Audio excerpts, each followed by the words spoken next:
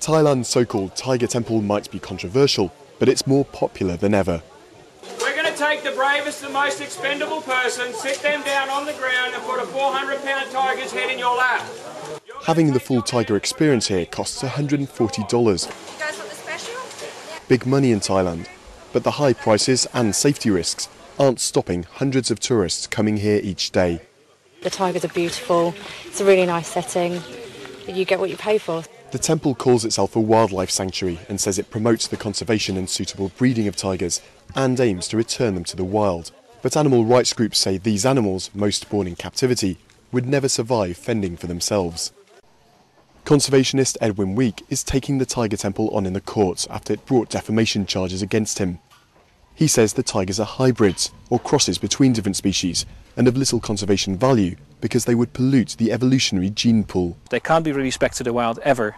And so, for that reason, claiming that wildlife conservation is served by this project makes no sense at all. That the animals are so placid is for many critics proof they're drugged. The temple denies this, saying the animals are used to human contact and only brought out for photos in the heat of the day when they're at their most sleepy. But NGO Care for the Wild International carried out a 2-year investigation into the temple.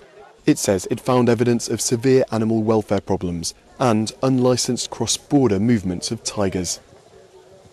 They were beaten with wooden sticks, they'd be punched in the head, the tails would be pulled, all to make them, perform in a certain way which would make them visually appealing to the tourists. Another huge concern of Care for the Wild International is the illegal trafficking of tigers.